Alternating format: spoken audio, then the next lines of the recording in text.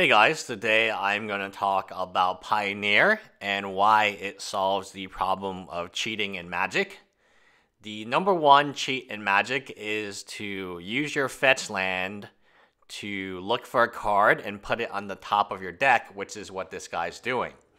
Now, this cheat is so effective because even thought seizing somebody is not going to help. Because when the thought seize hits, the card that this guy really wants is Geist.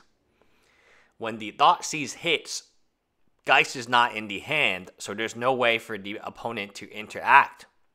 One of the reasons thought seize has been going up so much in price, it's one of the leading price leaders, is because people won't be able to cheat against it.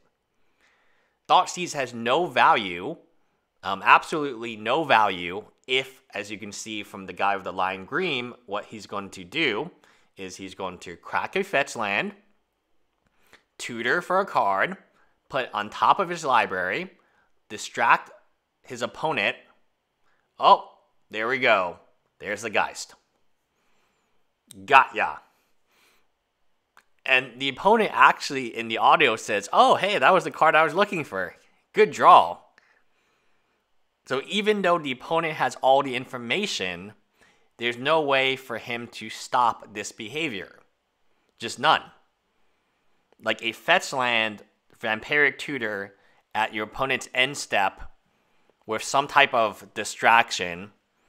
And you can see that the guy in the lime green is really trying to distract the guy in the regular green by making conversation and saying, oh, I got lucky, and fetch lands are the bane. I'm so glad that they are banned in Pioneer. They make the game a lot more clunky and slower.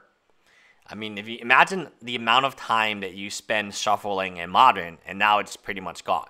I mean, yes, you could play Evolving Wilds, but at that point, am I really worried about my opponent cheating playing Evolving Wilds? Probably not, because the whole point of playing the fetch land is you get the land either untapped when you want it untapped, tapped when it does. That has an immense amount of utility.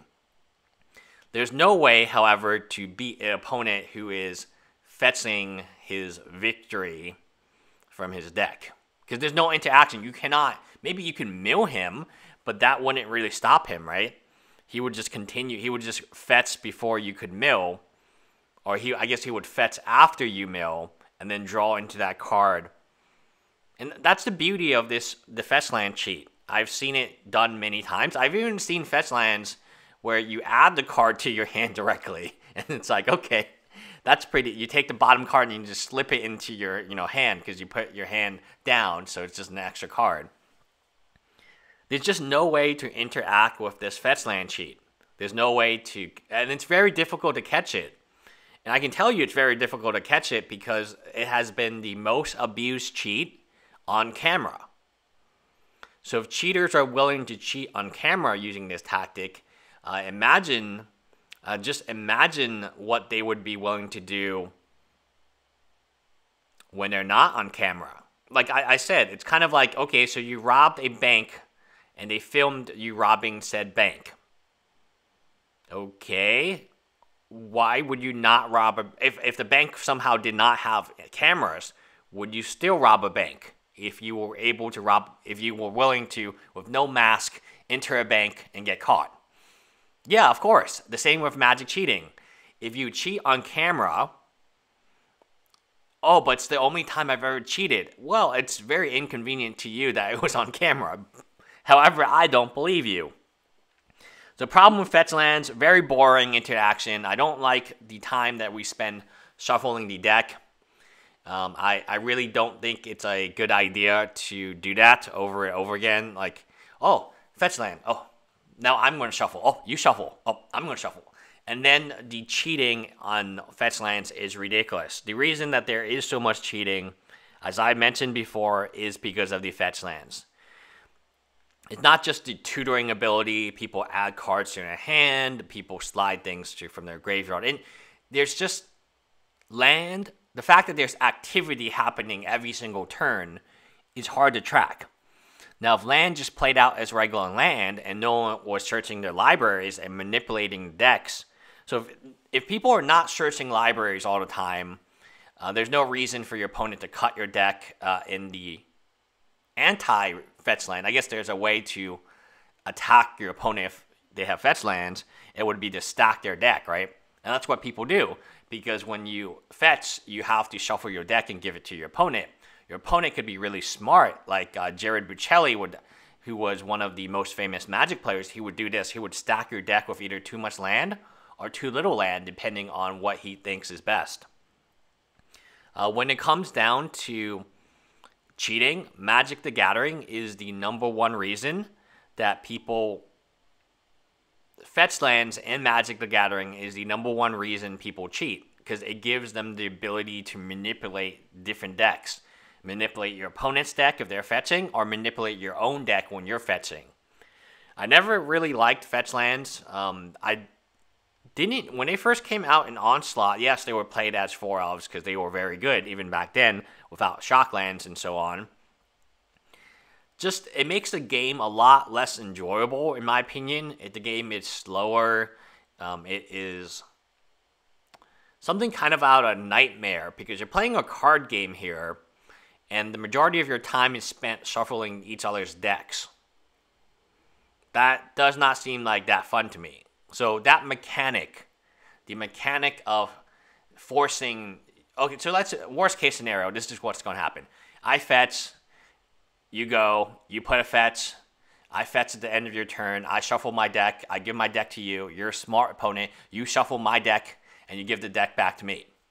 And then I play another fetch and I pass the turn, you fetch at the end of my turn, and then we continue this cycle.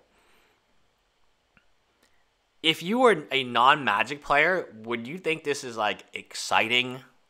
Would you be like, oh, wow, what an exciting move? No, you would be like, what the blank is happening here? Like, it would be hard for a new Magic player to understand the value. Some Magic players who've been playing this game for a long time still don't understand the value of fetch lands.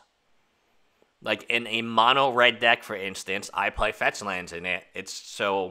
I actually don't want that many lands, so if I can reduce the chance of me getting a land, that's actually very good in that type of deck. So if I have a mountain and a fetch land, that's good, because all I really need is 2 red. And if I have 19 land, and one of them is a fetch land, and I grab a land, it's more unlikely that I draw a land, right? So that's why you play fetch lands in mono red, and the life doesn't really matter to you at all. And you're just looking for mountains. And maybe you splash for something. Maybe you splash for lightning helix or something like that. I don't know. It gives you a little bit of variance. It gives you a little bit more stability in terms of your land base. Because you can add more than 19 now because you're not too worried about getting mana flooded. Because your fetch lands will be a 2-for-1. And of course, they have the ability to interact with something like Deathrite Shaman. That's why Deathrite Shaman was banned, because fetch lands made it just way too powerful. In my opinion, Pioneer made the perfect choice of getting rid of fetch lands. It is really something that has been plaguing Modern. And that's why I would say Modern, once we have this new Pioneer format, which is supported by Wizard of the Coast, and I would imagine that the stores in Wizard of the Coast would support Pioneer more than Modern, mainly because the stores have more boxes to sell, and the newest set, which is the one that makes Wizard of the Coast all its money, yeah, Modern Horizons, kind of nice, but not really a moneymaker as compared to a standard set, will be promoted. It will be more powerful. RTR Beyond is not as powerful. I mean, obviously the more sets you add, the more of a card pool you have, and the more diluted your new set becomes. But Throne of the Eldarin has no cards that can compete. Maybe the Gilded Goose and Oka. It just cannot compete against the old school of New Frect. And that's why you see so many bannings, right? Gitaxian Probe. And I like it. I like the format. Just ban the 5 fetch lands. Figure out what decks need to be banned. And the crazy part about this, it will be so obvious. There probably will be 1 or 2 decks that are overly powerful, just like in any format. And then those decks will have cards banned, and then new decks will come, just like Modern. Like, people are like, oh, this will be a no ban. No, the cards will be banned. I'm almost certain of that fact. Because when has a format not had cards being banned? It's so obvious that they just want to wait to see what the best deck is, and then whatever the best deck comes out to be, they will ban that deck. So when it comes down to cheating and Magic the Gathering, Pioneer solves the fetch lands are not all of the problem, right? Because you still have cards in lap, cards in sleeve, cards on your head, cards in your sideboard. Still many ways to cheat. But the number one way people have cheated is by using fetch lands to distract their opponents and either have, stack cards on top.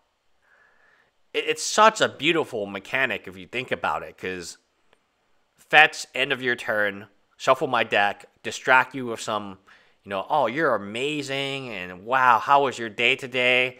And then my next turn, I draw the card I just tutored for. The one, in this case, it would be the Geist of St. Traff that can win the game, right? Oh, got ya. So, number one, no shuffling. So that's great. I hate shuffling with fetch lands.